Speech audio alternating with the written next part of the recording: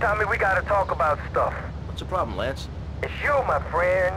I feel you're not giving me a fair slice. And more than that, you've been embarrassing me in front of the boys. I can't have that. Lance, it ain't like that. You've been making mistakes. Tommy, I'm not your message boy. I'm not your running boy. Lance, don't screw up and we won't have any problems. I screw up, you can lay into me anytime. Tommy, I've done everything for you. You treat me like a fool. Don't do that. Lance, I won't rip you off or stab you in the back, okay? Just take it easy. This is tough enough without you getting all emotional on me. Trust me. Do you hear me? Do you hear me? I hear you, Tommy, but I can't take this much more. Lance, don't be like this. Now I'm warning you. Do you hear me? Just relax. Take a few days off, okay? I'll talk to you.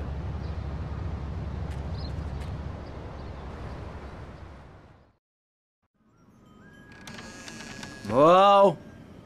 Hello? Come in, my dear, and rest your soul. You must be the big bad man my granddaddy been chatting about. Tell me things about you, you know, when he visits, and about the others who wait for you. Now, we all dead from long time, but you, I wouldn't want to be in your shoes. I got a message to come here. Can you hear them? Them calling your name, boy, must want you pretty bad, don't you think? Now you do old Auntie Pulea Turner, maybe she help you. Maybe she can give you a little juju after all of this. Give you some magic to give the lawman the stink eye. Look, this is all very, give me what? Shh. I think I got the wrong address. Give me these things, Tommy. The Cubans, nasty proud foo-foos. Been making my lovely Haitian boys shake their heads. Now they told the policeman where me been stashing my powders. They think it drugs. Them stupid. Now be a good boy, Tommy, and go and get the powders for Auntie Poulet. Yeah, sure.